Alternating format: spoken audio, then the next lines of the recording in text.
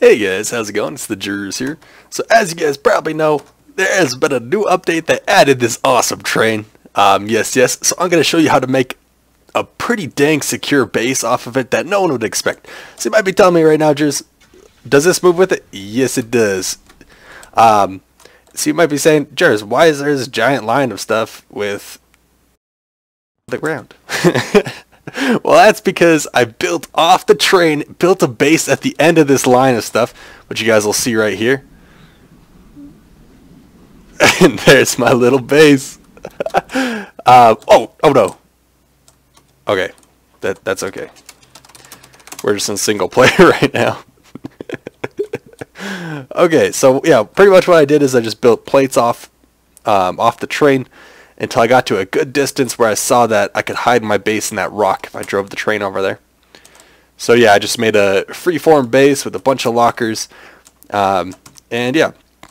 And so we're going to destroy this line of plates. I just wanted to show you guys how I got the base out there. And the train is indestructible, just so you guys know. Oh, didn't quite work all the way. But yeah, so since the train is indestructible, like you could do this with any vehicle, just like create a base off it and drive it into a rock. But the problem is when the vehicle gets destroyed, the whole base gets destroyed with it. So this gets around that because the train is currently indestructible. It can't be damaged with anything, period. At least anything that I've tried. I've tried C4 and Hell's Fury. If it can't be destroyed with C4 or Hell's Fury, it can't be destroyed. That's just like usually a safe bet.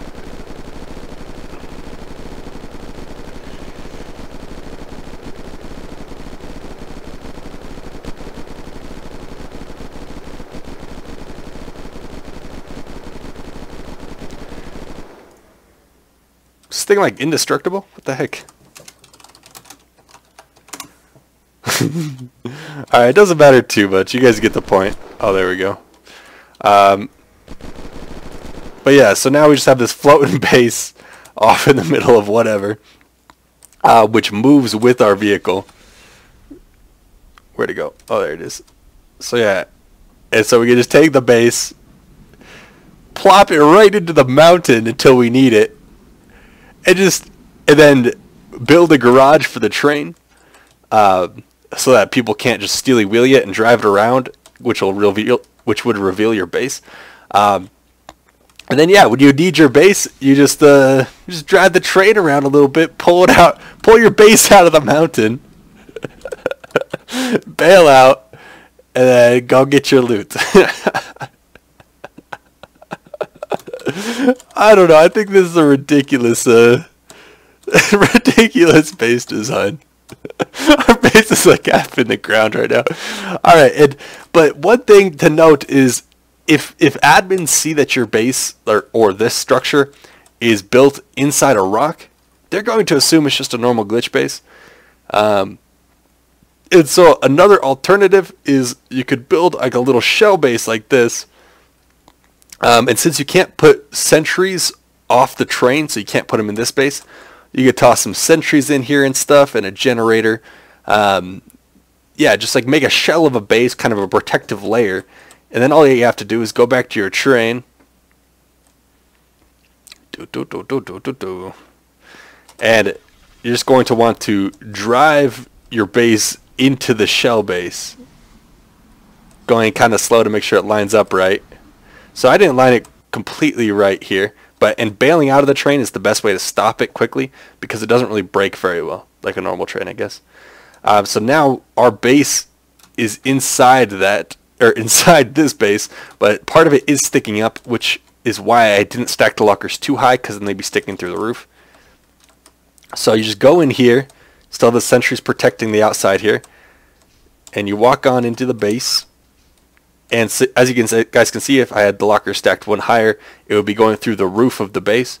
So I just stacked them one high. So yeah, so they'd have to destroy the shell base as well as the regular base to get at your lockers. And you could make it like a really complex shell. You know, you can make it like a 30 by 30 with your actual base sitting at the center of it. And that way, instead of having to like go through 100 doors to get to your loot room, you just drive the train a little bit and pull your loot room right out of your base. So this is pretty goofy, guys. I don't know. I think it's a blast. Like, there's so much potential for what you could do with this, and you could definitely freak people out by having a base that moves around, because you could have this base built like across the map. As far as I know, I don't think there's anything preventing you from doing that. It's gonna go into that hill now. Like, there's so many hills you could like hide it in. And also, if someone sees a base cruising across the map at these speeds, they're gonna call hacks. They're gonna be freaking out. They're gonna have no idea what's going on. Like, look at our base hooking along the map. Oh my gosh. And another thing to note is that if you're going from loot spot to loot spot, like let's say you're going to like Zavad and Tunnel and Military Base, and like you want to go to Moscow too or whatever, you can legitimately drive your base over to these loot spots, store stuff in it, and drive off. Like, that is amazing to me. But yeah, like, this is, I don't know, this is the funniest base design ever. Because also, guys, not only is it a base that you can hide and stuff, and it's a base that's attached to an indestructible car, but also your base is the fastest object in the game. Because I believe the train is the fastest mode of transportation. It gets up to like 130 miles per hour or something like that, which I think is tied for the fastest car or something like that. But yeah, so your base is the fastest object in the game, guys. And it's flying through the air. And like, you want to take it one step farther, make a sky base attached to the train. That'd be intense. Just goes right into the mountain. Pops right back out. Like, I feel like I'm watching Aladdin or something. Like, what is this? But yeah, guys, it's all about getting control of the train in order to be able to build this thing. And you're definitely going to want to prevent the train from getting stolen, because as you can see, they could just drive around with your base attached to it. Alright, but yeah, that's pretty much it, guys. Train base, pretty cool. And just to demonstrate, so it's at 82 health, but it can't be damaged. I don't know if it can be repaired.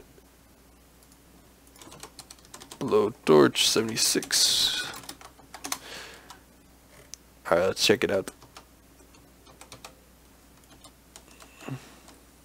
Okay, you can't actually repair it. Now maybe we can damage it. Nope. Alright, well yeah, that's pretty much it. Hope you guys enjoyed this. See you in my videos and streams. And also, guys, I do have 2 servers currently. If you guys want to play on them, you're more than welcome to. I have a vanilla Russia map, which, hey guys, grab that train, make that train base. Then I also have a Washington kit PvP server. So the IP and ports for both those will be in the description. And yeah, see you guys in my videos and streams. Bye-bye.